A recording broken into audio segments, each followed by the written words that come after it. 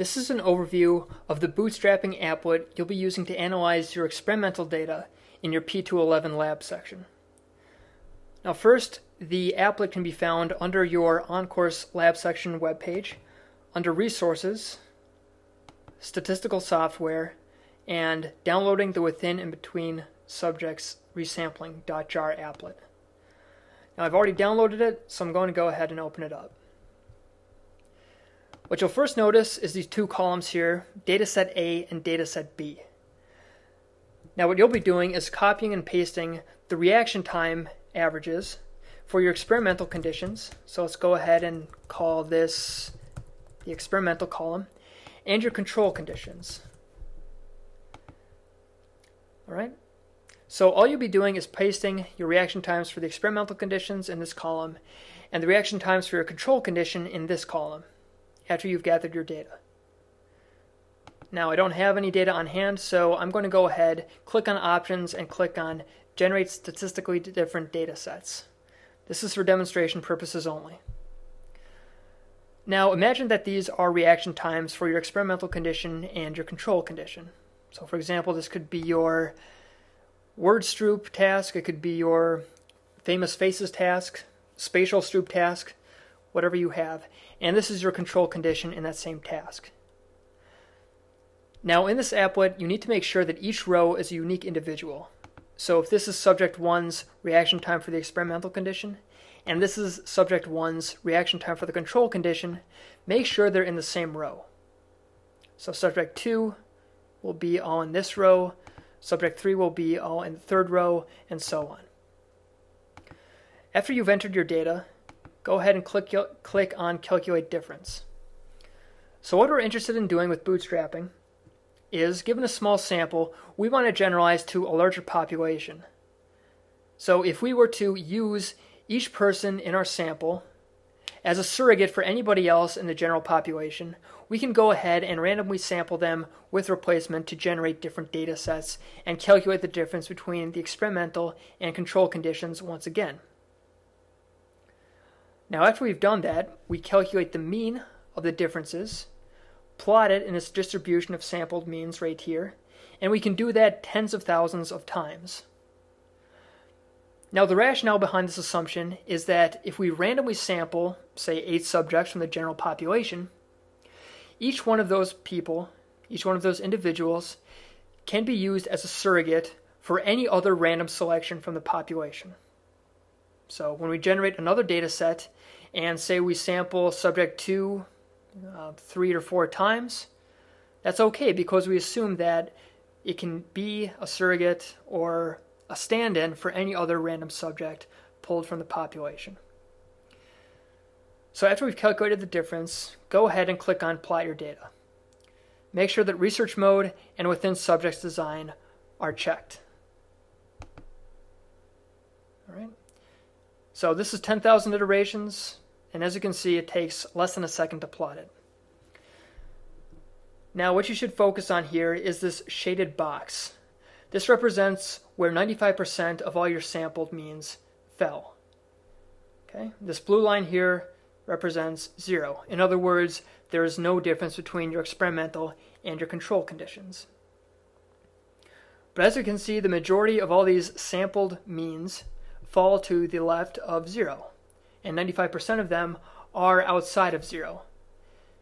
If 95% of your sampled means are outside of 0, we will call this a statistically significant result for the purposes of our P211 lab section. And what you'll be doing in your paper is reporting this 95% confidence interval. If you want to save this image, just right-click in this pane of the distribution of sampled means and click on Save As. Alright. So to show this for more pedagogical purposes, I'm going to click on Demo Mode. And I'm going to click on Step. So what's been shown here is the very first step of the bootstrapping. Now what happens is we have sampled some subjects more than once. In this example, there are 20 entries. Each subject was exposed to the experimental condition and then the control condition, and we calculated the difference. Now sometimes these differences show up more than once. This is the count on the y-axis here. So sometimes we sample the same difference 3 times. Sometimes we sample it 2 times. Sometimes we sampled it 4 times.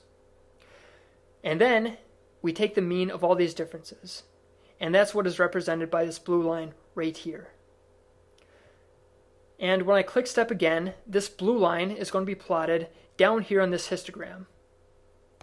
So I click on step, and you see that this value is roughly negative 2.6, and it's plotted a small line here at negative 2.6. So again, we resample, we bootstrap. Some subjects are sampled more than once. That's why we get some of these differences more than one time on this y-axis here.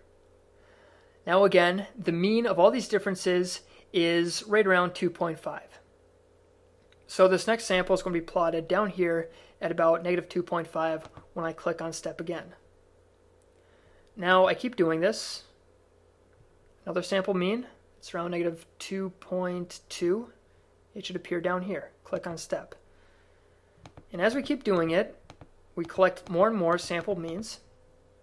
Eventually, you can just hit run, and you'll see it going in fast motion. Okay. If you want to speed up the animation, you can set animation rate through demo settings to fast, and then hit run. So what's going on very quickly is each of these blue lines up here is being plotted down here. And it's generating a distribution of all these resampled means. Now again, what you should focus on is this gray box here representing 95% of all your resampled means, and whether this blue line representing 0 or no difference between your experimental and control conditions falls inside of this gray box or outside of the gray box. If it's inside the gray box, then we'll say that our observed difference is not significantly different from 0. So in other words, there does not seem to be a statistically significant difference between our experimental and control conditions.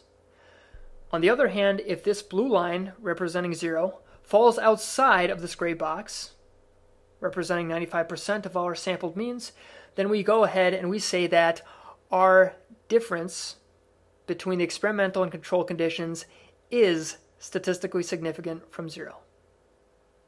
So this will go on for about 10,000 times, but it looks like it's going to, again, put a distribution centered roughly on around negative 2. Go ahead, click stop. So, to recap, for your own data, you'll be copying and pasting your reaction times for your experimental condition in one of the columns, and the reaction times for your control condition in the other column. Make sure that each row represents a single unique subject. After you've done that, click on Research Mode, make sure Within Subjects Design is checked, and click on Plot Your Data. Once you've done that, report these results right here for your paper, and go ahead and save this as a picture to insert into your paper. I hope this has been helpful. If you have any questions, you can email me or post a question on OnCourse.